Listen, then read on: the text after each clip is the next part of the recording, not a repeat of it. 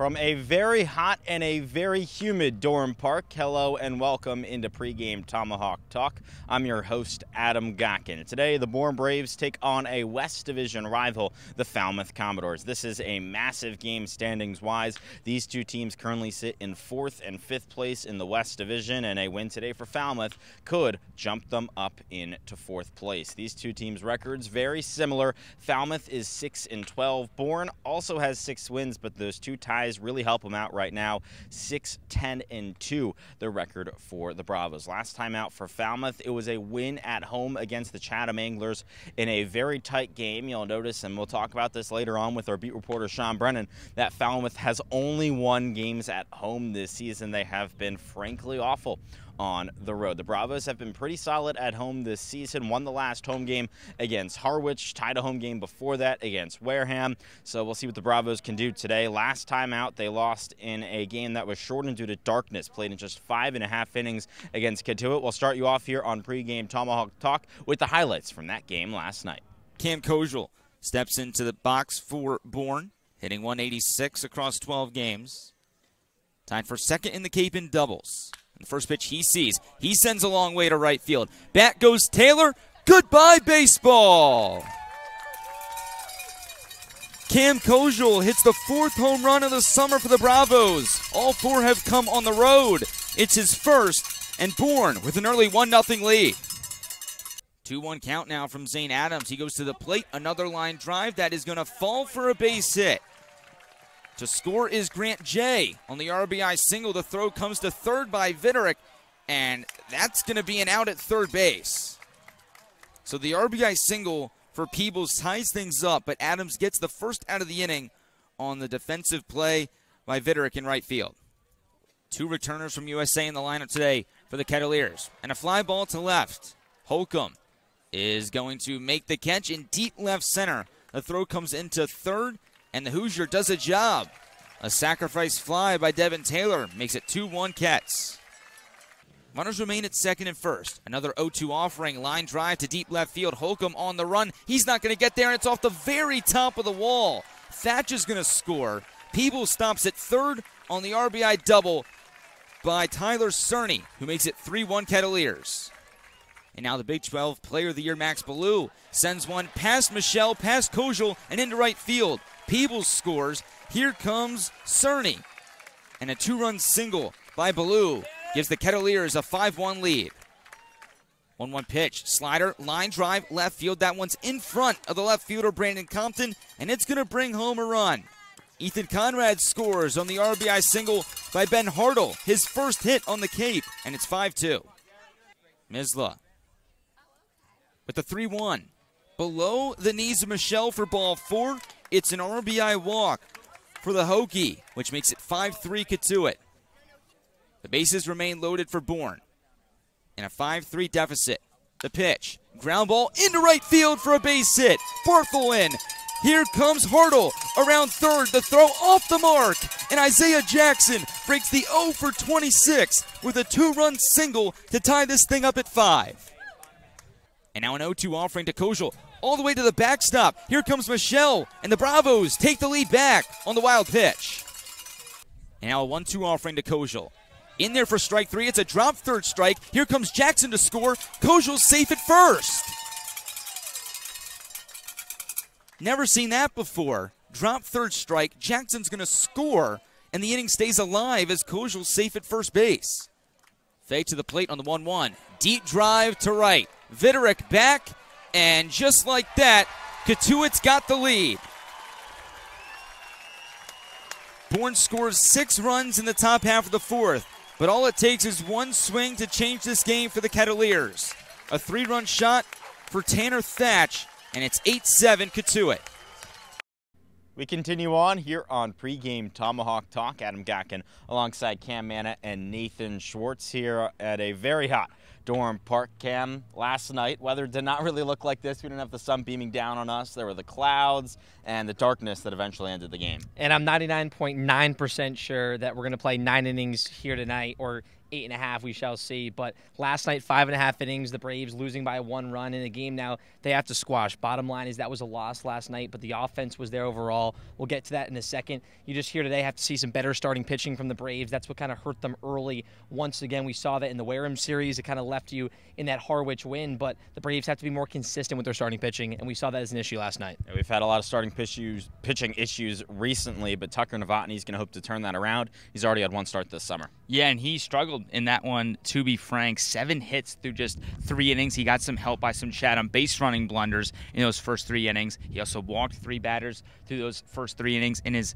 Bourne debut, he pitched a couple times with Katuitt last year, but just looking to get him back into a groove today, and as Cam said, get this starting pitching back in a good spot. Yeah, for some guys, it just takes a couple starts to finally, get settled here on the Cape. Cam, back to you. This offense, as you mentioned a little bit earlier, has just looked completely different over the last week or so. They've shown a lot of fight when going down early, and they've been able to battle back successfully. Yeah, 43 hits in their last 5 games. We saw Cam Kozeal with a big home run last night, swinging the ball a lot better. He was in that 2 spot. We've seen what Ethan Conrad has brought to the table. 1 through 9, the Braves hitting a lot better. We saw Isaiah Jackson last night break an 0 for 26 on a big 2 RBI single. So things are getting going, and now the Braves offense is keeping them in baseball games, coming back down 6-0 in back-to-back nights against the Gatemen, and a 6 spot last night in the 4th to keep them against the Kettleers. So if this offense keeps playing and Tucker Novotny can pitch, could be a good night tonight for the Braves. All right, well, let's talk to the man that hit that home run last night, Cam Kozeal, as we continue on here on Pregame Tomahawk Talk.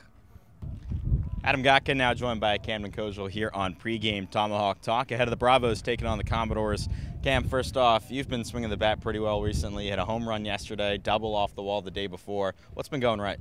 Just attacking fastballs, going up there with a competitive mindset, just ready to attack, swing at strikes, take balls, and good things have been happening. It's been a pretty interesting last couple of days here on the Cape. We didn't have batting practice the last 2 days traditionally. How does that change your approach when you're not, normally inside the turtle and you're not taking IO? Yeah, sometimes it benefits guys like me because you don't have a lot of time to prepare, and it's just kind of like playing wiffle ball in the front yard. You just go out there and compete and have fun and just rely on yourself and just go out there and hit the ball hard. So sometimes that's a good thing for players.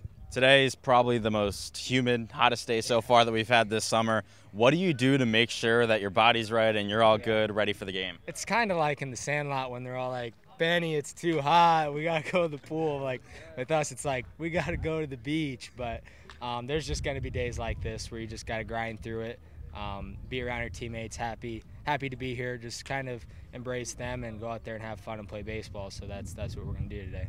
You're a guy who's got some pretty good drip. You got the American flag cleats. You got some nice sunglasses. Are you a believer in the look good, play good mindset? Sure, we'll say yes, but sometimes too much flash is a bad thing. Just let your play be let the play be the thing that's known about you. So, yeah, just play baseball hard. You're the DH today. What changes when you're the designated hitter, when you're not in the field, and how do you stay locked in for your at-bats? Yeah, so that's something that this spring that I kind of had to go through with the DH spot, and it's kind of hard. It's like the equivalent to basketball would be a guy who's just staying in the corner and he only gets the ball a couple times a game. He's expected to make a 3 every time. So it's just kind of figuring out a way to keep your mind engaged and not overthink things and just be around your teammates. I'll go out and warm up the left fielder just so it feels like I'm doing something else. So, because when you're playing in the field, your mind doesn't have time to overthink your at bats or anything because you're just immersed in the game and sweating a little bit. So, when you DH, just try to keep your mind occupied.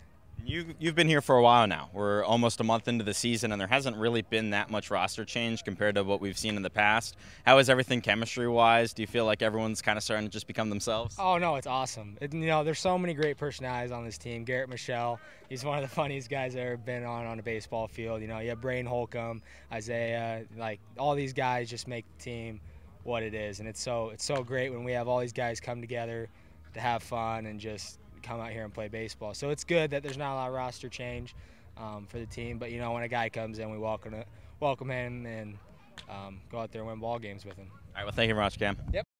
Adam Gotkin now joined by Sean Brennan here on Pregame Tomahawk Talk ahead of the Bravos taking on the Commodores. And Sean, let's start things off talking about Falmouth as starter. It's a guy to Arkansas who has not yet started a game this summer. No, Parker Coyle has 5 relief appearances under his belt. He last pitched a couple days ago, very solid in relief, and he has a just above a 4 ERA, and that's a little high, but it's really skewed by only one bad performance against Harwich. Otherwise, he's been very solid, and Bourne fans at home are probably thinking, Parker Coyle, that sounds familiar, because he came in on June 27th with 1 out in the 8th, threw 5 straight strikeouts to end the game and seal the Commodores' win.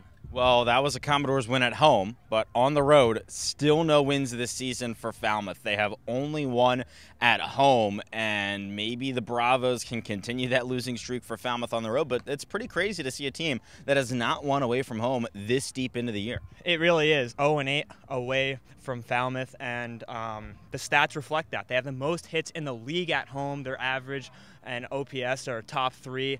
ERA is in the same boat, but then when they go on the road, something about it, that ERA skyrockets, those offensive stats go way down. It's just a crazy disparity that I haven't really seen. But this is, you kind of feel like with those road struggles, this is a game that Bourne has to have. The season series is split 1-1, but coming back home, Bourne's offense has been a lot better lately. They've just been a better team overall of late, so really think that this is one that they should have. Yeah, this is definitely one that Bourne really needs to win. These two teams battling for that last spot in the playoffs right now, and tomorrow Bourne plays YD, who is the top team in the league. Well, thank you all so much for tuning into this edition of Pregame Tomahawk Talk. First pitch coming up soon at 6 p.m.